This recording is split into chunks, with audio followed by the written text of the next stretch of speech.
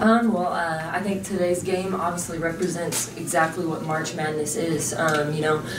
Two great teams, two great coaches that are just coming out and just battling to make sure that we can survive and advance. And just really proud of our team and the fact that they stuck together and they handled the adversity and they came out strong down the stretch, and it resulted in a win. So I couldn't be more proud of our group. You got to give it to TWU. They had an excellent fourth quarter. Our goal was to win every single quarter in the fourth quarter. They beat us, and they fought to the very end. And so you have to give it to Coach Jilson and those girls because they really fought hard and gave us a run for our money. But I was really proud for our girls for sticking together and coming out with a win. The big thing is stick together.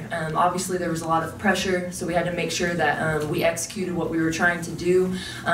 Sometimes we did do that.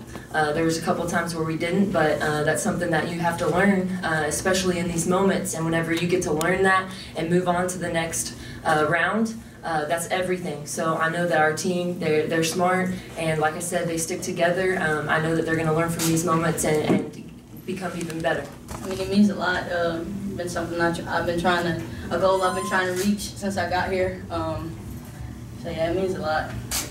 Well, it came to who wanted it all, and I felt like once I bring the energy, then that's how I pick my team up, and then that's what really got us going.